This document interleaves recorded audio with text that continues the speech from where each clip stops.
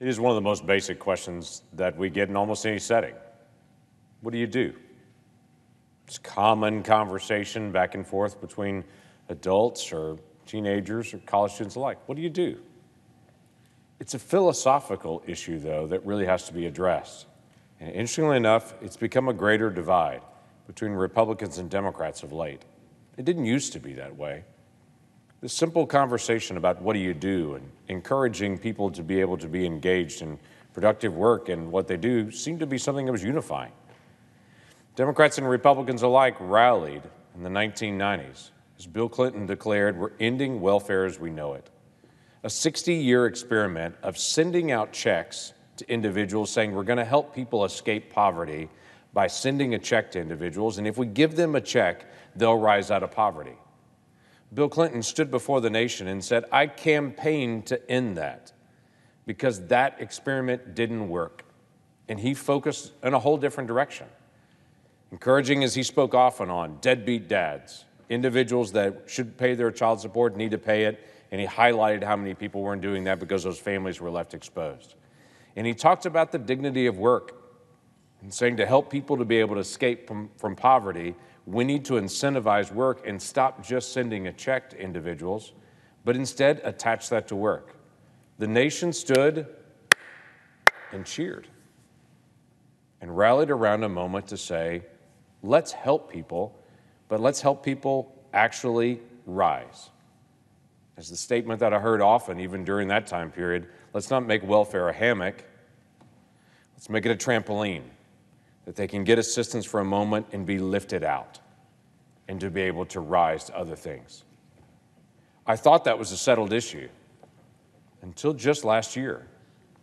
I suddenly started hearing President Biden on the campaign trail, and now in office with my Democratic colleagues in the House already passing something over there in their committees to saying, we want to actually go back to welfare as we knew it.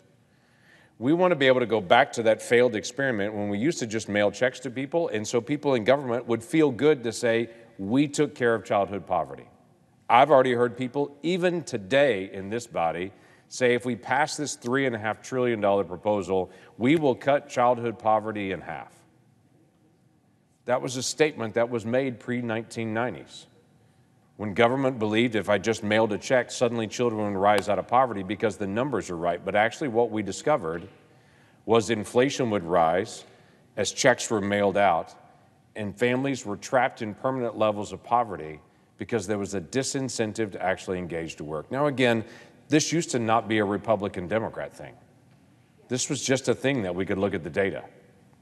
Brookings Institute, which is a left-leaning think tank, I think we could all commonly agree with that.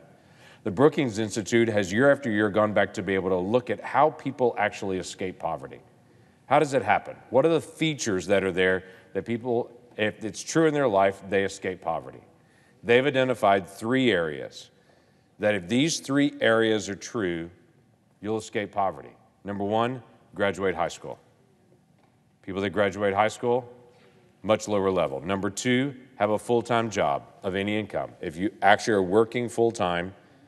And number 3, if you wait till 21 to be married and then have children after marriage.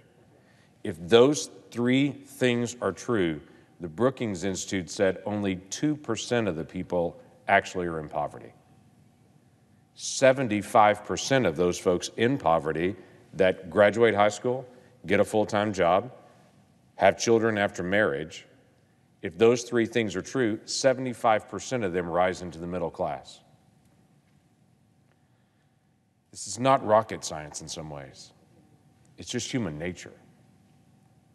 But the bill that's being set in front of us, that is $3.5 trillion in entitlements, and just to be able to put in perspective how large that is, if you combine the budgets of all 50 states, the total budget of all 50 states, it's $2 trillion.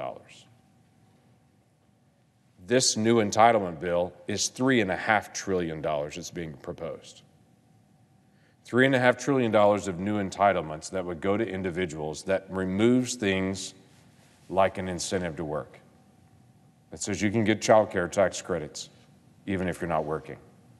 That no matter if you're working or not, and the current limit, by the way, don't forget, is only $2,500 of income in a year.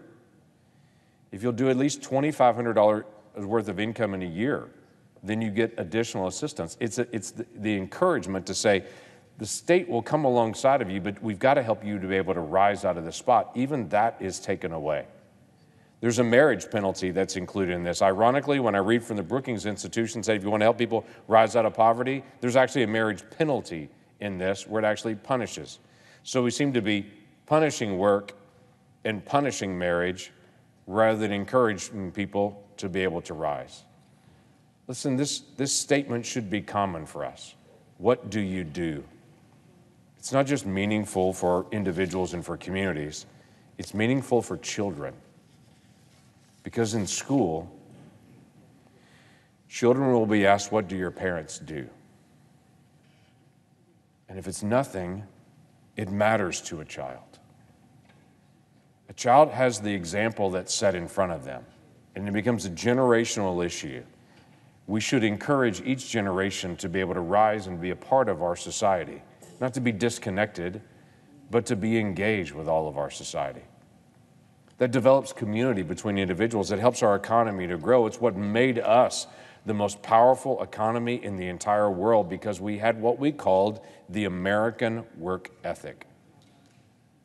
The American work ethic was a very simple principle that everyone should have the opportunity to be able to do whatever job they choose to be able to do, to be able to have access to the economy. And if we find any individual or any group that's blocked out of the economy, government steps in and clears the path to make sure there's a level path to be able to be engaged, so that everyone has that option to be able to engage in the economy, that everyone has the chance to be able to rise.